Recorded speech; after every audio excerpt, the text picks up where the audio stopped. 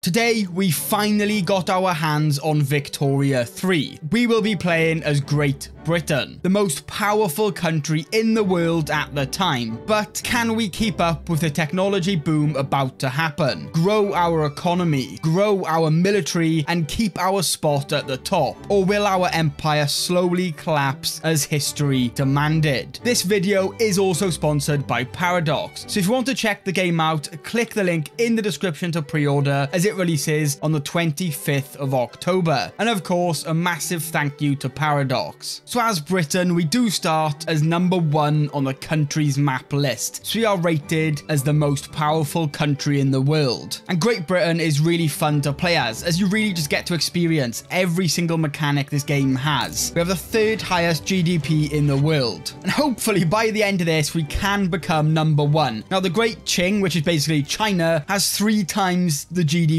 that we have. And a big part of that is their insane population. Yes, they have 365 million pop. We're going to have to basically try and catch up with that. And as you can see, we're just giving all of their population opium. So yeah, I don't think they have the healthiest population, at least. But to keep up with that, we need to build. And to build fast, you need construction sectors. And currently we have 50 construction. But you do need to be careful while building, because of course, construction takes goods. So iron, wood, tools, and fabric. So unless you have a lot of them, you will be paying out of pocket. Now, as Great Britain, you can kind of do that a bit and not worry too much. We do have 5.7 million in our gold reserves. So we're going to build a few construction sectors, and then we're going to invest in our iron, wood, and tools. And investing in that will allow us to build cheaper. So we're going to do that. And what we're really aiming for is, if we look into our market, which the British market is massive because we have colonies in Canada, the Cape Colony, of course, the East Indian Company, and of course in Australia. What we need to do is flood the market a little bit until we can get the price on like coal, wood, iron, steel down about 20%. So to do that, you need to produce more than your population needs. So yeah, we have to build quite a few of them to try and flood the market a little bit. But if you flood the market too much, what they sell won't be worth anything, so buildings will start to lose money. It is kind of like that perfect balancing act, and about 20% seems to work where your factories and that can get it cheap enough, but the ones making it still make money. Now we have an election coming up in about 15 days, and once that's done, we get a free government reform. But before we do that, we can unlock a technology. So we have production,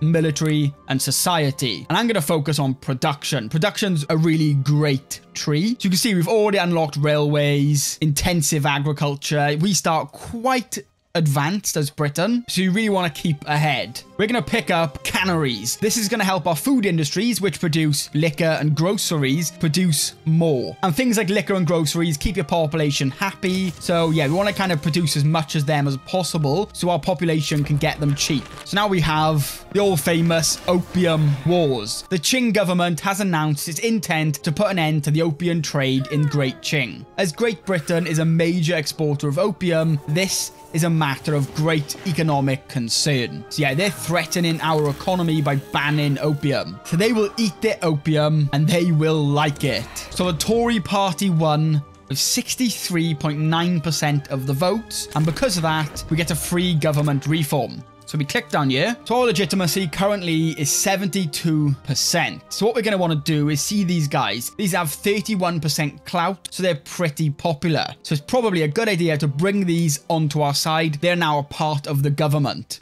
So we do that and we have more legitimacy. It's gone up to 86%. Sorry to jump in, but if you want to see more Victoria 3, make sure to subscribe, as I'd hit my goal really fast and it would mean so much to me. Thank you. Now for the Opium Wars, we need to basically, if you go to the diplomatic lens and we go to diplomatic plays, we do take treaty port. And a treaty port allows you to trade whatever you want in that country without having to pay tariffs and all of that stuff. So let's take this one right here. So if we do that, Great Qing and Tibet are going to be on their side. Now we basically have like our puppets and dominions on our side. Korea is most likely to side with the enemy. And then we've got some countries down here who may join either side or remain neutral. So we have Portugal, Dynam, East India Company, and Egypt. What we're going to want to do is add another war goal and add war reparations. This forces the country after the war ends to give you 10% of their tax income for the next 5 years. So yes, war reparations can make you a lot of money. It's always worth chucking that in. And we'll also do it for Tibet as well, as they have joined. And all they want, if they win, is war reparations from us, which of course we can't allow because that will cripple our economy. Portugal is really good to have on your side for this because they have this county here. So if we had Portugal on our side, we could get our troops onto land easily without having to rely on a naval invasion. But it doesn't look like we're going to be able to get them to join, which sucks. Who's this? So East India Company. Yes, we'll offer obligations and get their troops to come and help us. Because yeah, they've got a total of 463 battalions. We have 166. So once this bar ends, we go into war with the Great Qing. Wait, what? Wait, they back down in our diplomatic play, yielding their primary war goal to us. Well, that's not great, because I was hoping to have this war and milk them for war reparations. Great Britain rules the waves. If we go to trade and export and we find opium, here we are. The trade route is already open. Look, we already have a trade route for opium between these markets. Right, we've built quite a few of these now. So it's going to be expensive to build because we can build more at the same time, but it's worth it. Especially when you're this big, you can just eat the costs a tad. So we need to build iron, coal, logging camps, and steel. These are like a great foundation to build before you do branch out into everything else. So yeah, logging camps especially because they're quite limited. Let's get them up. Now yeah, as you can see, last time it was about 30k. Now it's going up to 100k because we have more construction sectors. But building all these will lower the cost because yeah, we'll actually produce more of the goods, especially iron, 62,000. Now for things like iron, coal, anything under the resource, only certain states will have the ability to produce these. We're going to want to build quite a lot of them, to be honest with you. In London,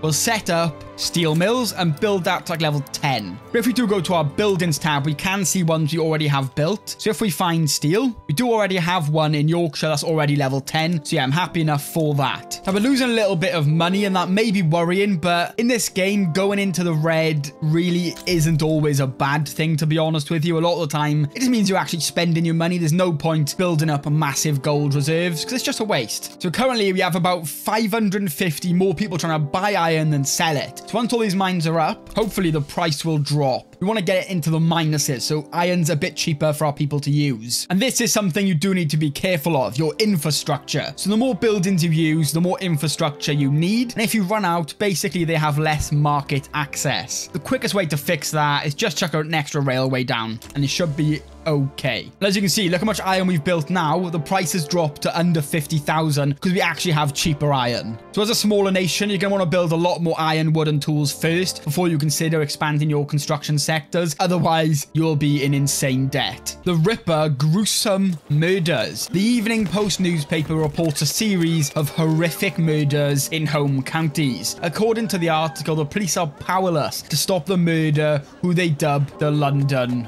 Ripper. We must bring the killer to justice. I mean, yes, I hope we do. That does need to be sorted out. We have a serial killer. Now, we did unlock canneries, so I'm thinking we get mechanized workshops as well. Let's keep moving down this tree. Now, if we look at our radicals, they're going up fast. And if we hover over this, we can see we've had almost 200,000 since last year because of discrimination. So I think, because right now we're on national supremacy, foreign cultures are discriminated against unless they both share heritage and language. Now, multiculturalism, no cultures are discriminated against. We should try and pass that law. It's going to be difficult. We have a 26.5% chance of success. But yeah, we'll debate. We'll get some events, and let's just hope we can pass that. So we can kind of keep the radicals down. So the Ottoman Empire is going up against Egypt, and they basically want us to join them. But right now, we're going to say no. We will be doing wars soon, hopefully, but not just yet when we have all these radicals brewing. So we need to be careful because our standard of living is dropping.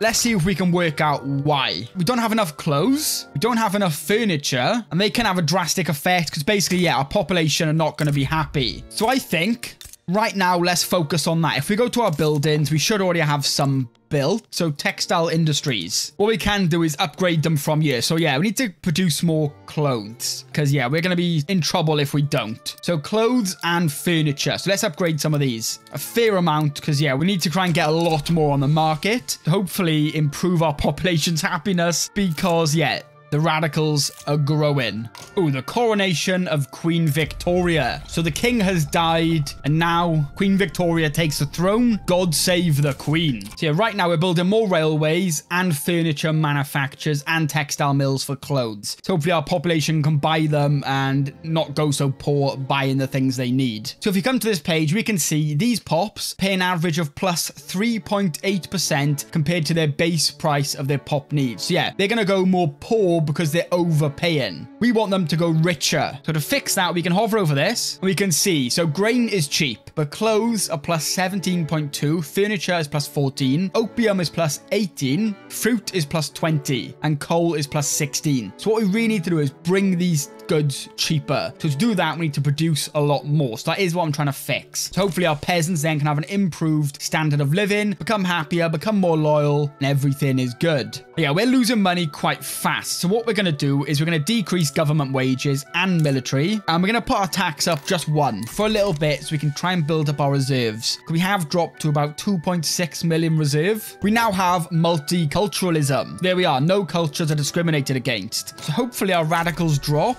There we are, starting to plateau. And hopefully it will build its way down. No, it jumped, please, guys. So we just unlocked sewing machines. So yeah, we did unlock a technology that's going to allow us to basically produce more clothes. 2,000 more in total. So if we do this, I'm going to get mechanized workshops. We can produce more clothes and furniture per person in workshops. So just changing them has really helped. Now, we're not too far off getting a +0, getting it breaking even with the base price. So if we hover over here, we can see with this little box that we have a shortage of tools. And we also have a shortage of hardwood. So we need to fix that urgently. So what we're going to do is we're going to upgrade them. So get them going fast because tools are very important. And for hardwood, you go to your logging camps and click hardwood production. So yeah, they'll actually start producing hardwood. So hopefully this will fix it. Because yeah, right now, look, we're minus 2,000. So tools are very expensive. So to fix that quickly before our tooling workshops are properly built, we can actually import them. So we'll get some from the American market. Okay, so finally, we have built almost enough tooling workshops to kind of meet the demands. So everybody's now not panicking and struggling to get tools. We're still expanding our coal mines and logging camps and steel and stuff like that. And then what we can do is focus big on our furniture, clothes, groceries, liquor and stuff like that to really make our population happy and grow. You know, a miserable population doesn't grow. So we don't want to do that because then, yeah, we need our population to keep growing. As you can see, it's steadily growing. So what we can do as well, we want to colonize, of course. So if it's green, we've already declared interests in these areas. And then you can establish a colony. So we can establish a colony there.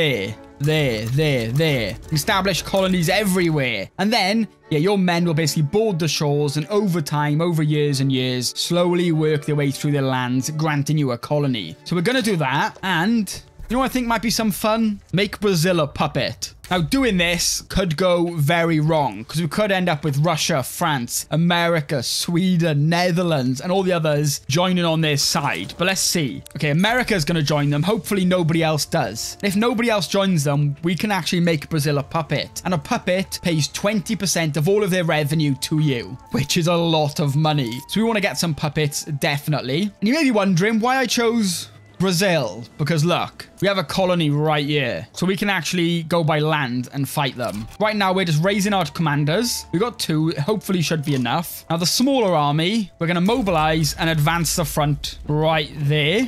So our smaller army is going to go there. Now, a bigger one, we're going to do a naval invasion of their capital. And if both of these are successful, this should be a walk in the park. Okay, so France has joined their side. That may be a problem for us because France are very powerful. Now, France is our rival, so I can kind of understand it, but it's terrible for us. Say 2 arms. Now, our men are there fighting. We have a 45% advantage. Now, we're going to get Sir Edward to a naval invasion of their capital with Hugh's men. So let's do that. It's going to take them 48 days to get there. But if we can siege their capital quick and take some of the land up north, hopefully we can get their war support to drop fast. There we are. He's there. So they can have a little fight with their ships. Of course, Britannia, we have a great navy, so we can get straight through them. Ooh, we can actually unlock electric generation. We can build power plants, electric sawmills, electric capacitors. Yeah, let's do that. I see our army. Yeah, hopefully we'll beat their navy and then get onto land. There they are. And there's no one stopping them. No one's actually stopping us right there because they're all up north fighting this army. France has even put their troops up here as well. So we may lose this fight, but if we can rinse through their capital quick and take a lot of land surrounding it, hopefully we can get their war support to drop quicker than ours. Ooh, the killer known as the London Ripper, who long plagued the states of home counties, has finally been arrested. Clapped in irons, so we got the London Ripper, finally. A general has died. Oh my god. Pause. We need to recruit a new general. Why has this happened? This might lose us the war. So we get 2 guys to pick from. Direct, more offense, or reserved. Yeah, we'll go direct. Right, mobilize quick. We need you. Oh my god. We're going to lose all our land. I think that's cost us the war. Advance front. There, come on, quick. We need to take their capital back. It's going to take 60 days to get there. Okay, France has taken their troops from up north. So I don't know where they're heading. Are they coming down south? Because they're gone. So we're actually able to take some land back up here. And hopefully this guy hurries up. 12 days. 7, 6, 5. Come on. Right, he's there. Can he flip this? No, he could not flip that. Oh my god, we're actually going to lose. This should have been easy. Goddamn France. We'll try another naval invasion. We need to get their capital because otherwise they're not going to go lower than 1. But we need this guy to actually hurry up and get to the capital. 30 days. Come on. This needs to be successful or we've 100% lost. Okay. Take the capital. Come on. Take the capital. Now expand like crazy. We are down 40%. Right. We're going to set the other guy as well to come down south instead. Ignore this up here. It's not important. Let's go fully down the south around their capital and see if we can just edge this. It's going to be close. Come on. Oh, are we about to start taking over? Please. Yes, come on. Brazil would accept it if we puppeted them, but France won't. Wait, they give up. We actually won. Oh my god, France. I hate France for that. What? We're still at war with France because they want to humiliate us. So yeah, France are still doing their war with us for it, which they're probably going to win because we're already in trouble. Yeah, we're about to go to a minus 100%. I mean, yeah, there's nothing we can really do, I don't think. Yep, there we are. They humiliated us, so that did cost us some prestige, but it's not the end of the world. We still puppeted Brazil. So if we go to our money and then go to diplomatic pacts, we can see Brazil are paying us 14.3 thousand. Nice. So yeah, puppets are very powerful, but now our infamy is notorious. It is 51. The more infamous you are, people will like you less. They're more likely to go to war against you. And I think if it's over like 100 or something, some countries may even go to war against you to force you to release your subjects, I think. So you have got to be careful of that. And because we've obviously built a lot of tooling, workshop, furniture, steel, and everything like that, our GDP has increased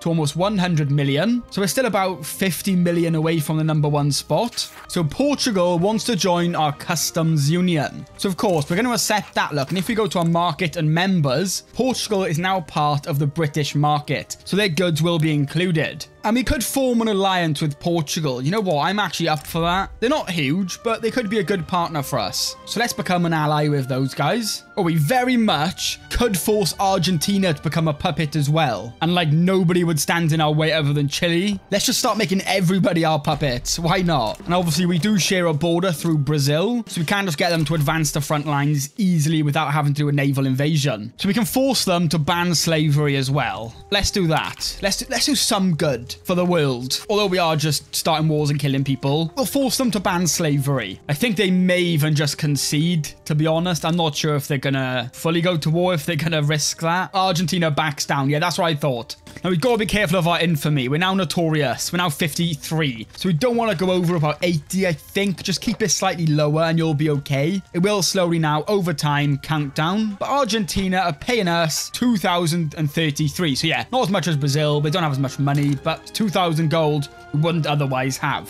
So we've just unlocked electrical generation. So now we can build power plants and we can use that electricity to build like electric sawmills to help in our logging camps and everything else. But I'm not going to do that just yet. So for now, I'm still going to focus on like stabilizing our market. And I'm going to pick up as well electrical capacitors. So then we can improve our textile mills. So yeah, hopefully we can produce more clothes because we're starting to need a lot more than we're currently able to produce. And it's causing some problems with radicals, although it is starting to plateau now. And hopefully it'll start going down. So an admiral and politician want a duel. We can let them fight and one of them will die. We should stop it or we should ban dueling. You know what? Let's let them fight. Surely the admiral will beat the politician. Yeah, the politician died. What a surprise. And one thing I want to mention about this game is just how amazing all the cities look.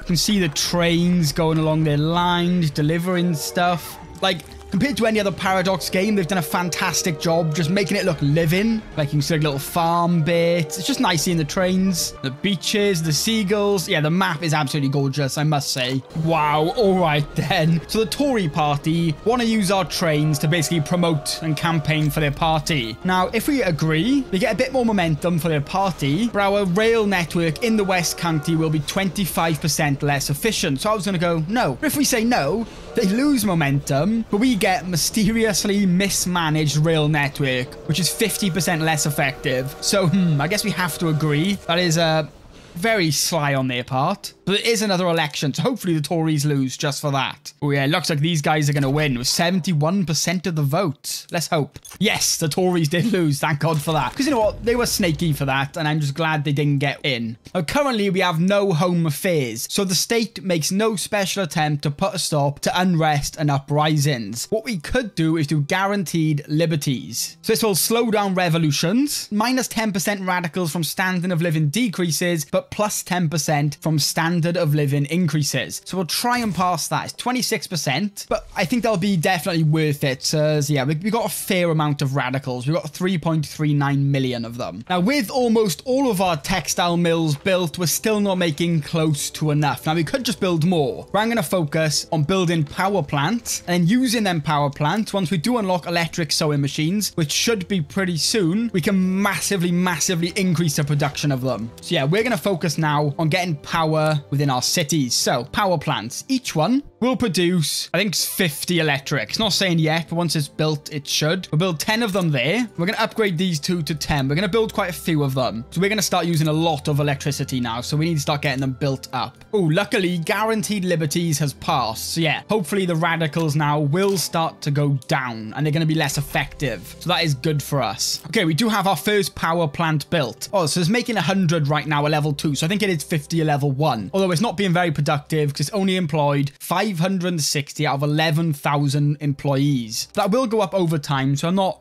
too worried about that. They are recruiting, as you can see. They fired 35 laborers for some reason. Not sure what they were doing. You need people. Stop firing everyone. Guys, turns out, which is fair enough, yeah, Brazil are rebellious against us. So we're going to start improving relations with those. We're also doing it with Austria as well, because they seem to want to get involved if we try and make anybody else a puppet. But I think we did just unlock electric capacitors. So now we can use electric sewing machines for textile mills. So hopefully, once we've got enough electric for them, we can fix our clothing problem. Ooh, Belgium now wants to join our trading union.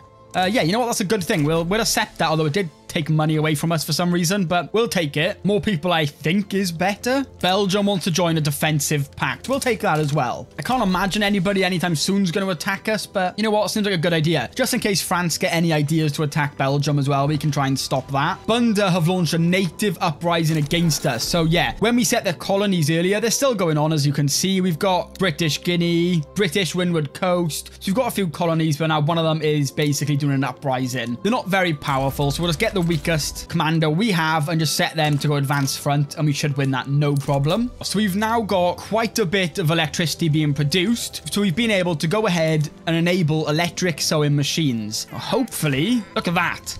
It's made us go from like minus 2,000 to positive. But overall, our market is pretty secure, I'd like to say. Most things we're like pretty even or positive on, which is good. It's mainly liquor, which is not too much of an issue. Tools, which we should be able to fix quite easily. And then grain, which again is a pretty easy fix. So overall, our economy now is starting to get pretty secure, which I'm very happy about. And if we go ahead and enable water tube boilers on like our tooling stations, that would decrease employment by 30,000. So now these people can hopefully go ahead and work in our power plants, our paper mills, and other things like our steel mills. So hopefully these people now will go get a job in our steel mills. There we are. And it's starting to go up now as well. They're hiring and it's working successfully. Electricity is great all over the board to basically allow you to put your laborers to work elsewhere. So that is very useful because they can actually be employed in somewhere a bit more useful. And you can just kind of automate their jobs. Now, I have just queued up a bunch of railways to hopefully be built pretty soon because we now have the ability to do rail transportation. So this, again, will decrease employment. So these people can go ahead and do better jobs, more useful jobs. So this is what I'm going to focus on on now. Try and slowly but surely get a lot of laborers out of working in the mines and the farms into working in power plants and stuff like that.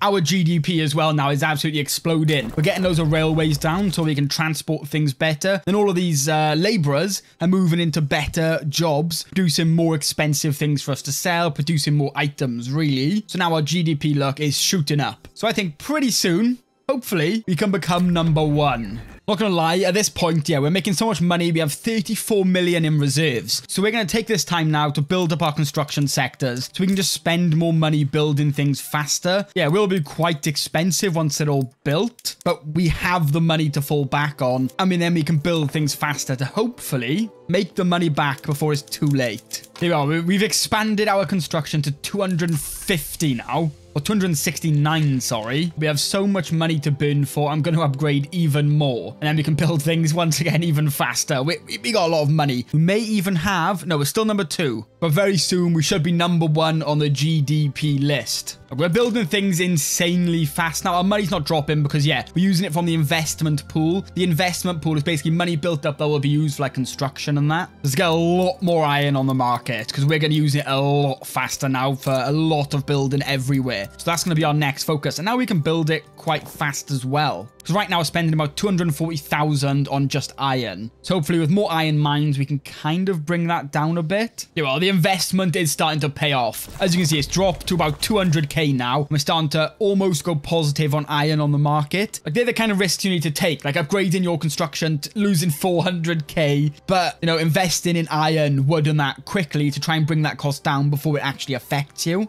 And there we are. All our iron mines are going up and our GDP is now #1 in the entire world. The British market rules supreme. But let's hope we can keep it going a little bit longer.